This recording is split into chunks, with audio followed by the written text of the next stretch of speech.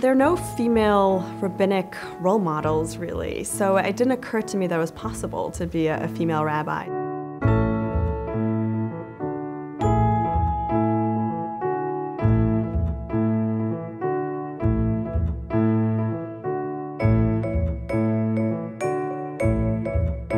My philosophy in life has always been put one foot in front of the other and not think about the consequences so much.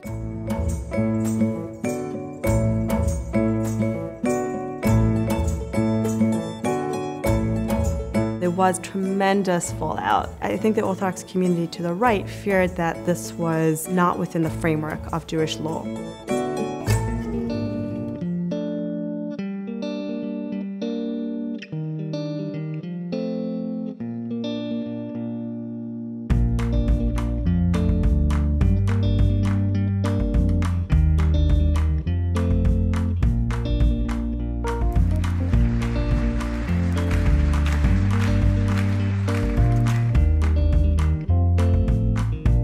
Each time I go to a community, I see people open themselves up to the possibility of having a woman as a spiritual leader. I think what gives me the nerve to do what I do is the small differences I can make in people's lives.